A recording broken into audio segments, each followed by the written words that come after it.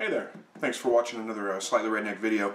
Do a quick video here today on how to preserve a rabbit's foot. I had to call a pretty good sized rabbit today, so I don't want to really leave anything to waste. I figured I'd save the rabbit's feet and go ahead and dry them up, make some keychains or something out of them. So without further ado, I'll just basically show you. I've got the two back feet here. Traditionally, rabbit's foot keychains are made out of the left back foot. I don't know which one's the left and which one's the right anymore, so no big deal. But really, the first step's pretty easy. I mean, cut the foot off. You can see I haven't done anything really special to it. There's still some tendons and there's still the bone in there. I did take off the ankle. There's a little joint right there. You probably can't see it on camera, but you can feel it.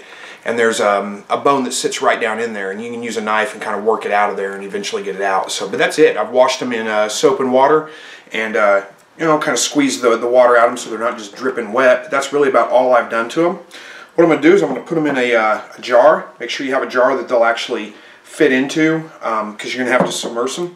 What I'm going to do is pour 70% isopropyl alcohol over the top of them, and we're going to let this sit for just a couple of days. So there's nothing really special about how I do this. It's just alcohol.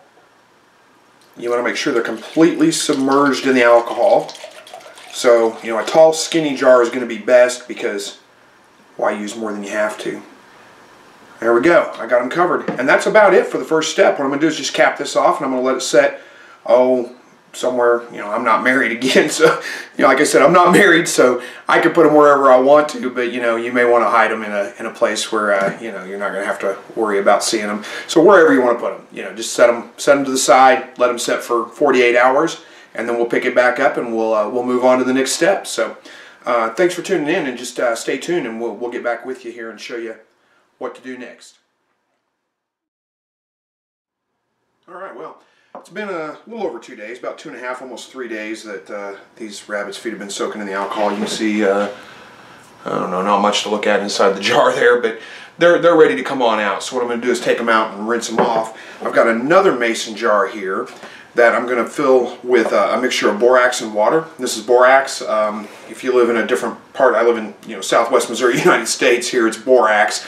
It's a laundry detergent booster, but it is sodium tetraborate. So if you live in another part of the world where you can't get borax, look for something called sodium tetraborate. So anyway, what I'm going to do is mix this up with water. It mixes at about a 15-to-1 ratio. Just a little under 2 cups of water in here, so that's about 2 tablespoons for this small mason jar with just a little under 2 cups of water. So I'm going to put 2 tablespoons in here, put some warm water, and mix that up real good until that dissolves. I'll take the feet out of the alcohol, I'll rinse them off and squeeze all the alcohol and stuff out of them, and then submerge them in the borax water mixture for a better part of a day and a half. You can leave them in there for a day and a half, 2 days if you need to.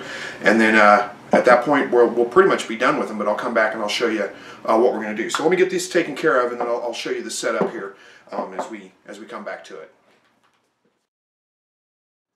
Alright, so I've got my rabbit feet all cleaned up from the alcohol. I've got them in my borax solution. What I'm going to do is just let them set in here. What the borax does is it works its way into the meat, the fur, and the bone, and all that kind of stuff that's still left in the rabbit foot. And it will act as a drying agent. So when it's removed, it'll inhibit bacteria growth and also dry it out for preserving it. So that's one of the reasons you can use rabbit feet and do it this simply, is because there's just not much meat on the feet. There's not much but bone and some cartilage in there. You can't really use this technique to on other things, like if you wanted to preserve the whole rabbit head, for example. It's not going to work. There's just too much in there that could go bad, but it works perfectly fine on rabbit's feet. So again, I'm just going to let these sit for the better part of a day and a half, and then what I'll do is I'll take them out, rinse them out again at that point, and we'll dry them off. And once they're dried, then they're ready to go. So I'll come back and show you, once these are done soaking, what the next step is. One more tip.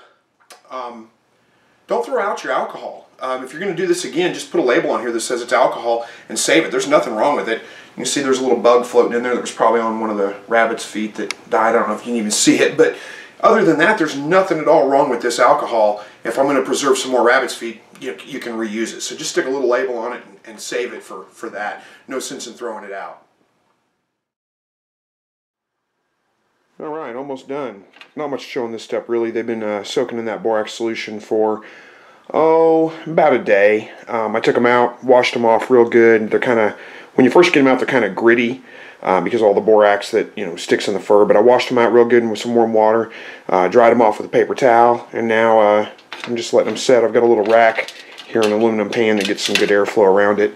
So I'm going to let them sit here and dry out. And they'll probably take, I'm just guessing at this, maybe a day and a half to dry out completely. It's pretty dry right now. It's winter time, so shouldn't take too terribly long. If you put a fan on them, they'll go a little bit quicker. But that's really about it. We're going to let these dry out, and then I'll come back and do some final things to show you kind of how to finish this up. All right, well, I'm sitting at the table here with my rabbit's feet. They're all dried out. They've been drying out for a couple of days. I cut this one down a little bit to make a keychain out of it, and the way I did that was if you take the whole foot, this is the entire foot, and you work your way from the toes back, right about there. I can kind of feel it with my finger right there, where that bone connects right there. There's a little knot. So what I did is I took a knife and I just scored the skin all the way around right above that. Then I took a hacksaw and cut it off right there, so I had a nice, flush, even cut.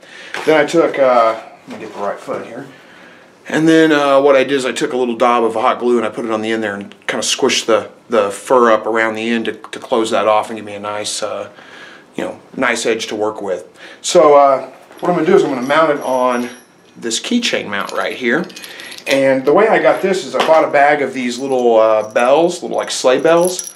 Let me find the package. Okay, there's what they are. Bought those at Hobby Lobby, but you can kind of see the size on those. They're 90 or 0.98 inch, and I just pried it open with a pair of pliers, took the ball out, and that's going to be where I'm going to seat the rabbit foot in there. So I'm going to do that with some epoxy. I've just got some Gorilla Glue epoxy here. So what I'm going to do is get that all mixed up and get that mounted. So give me a second here and we'll get going.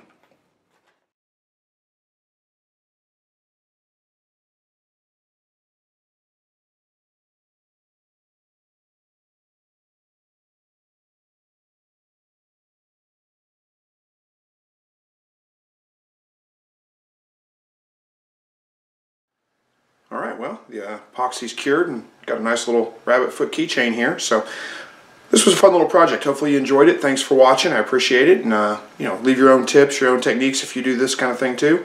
And as always, God bless.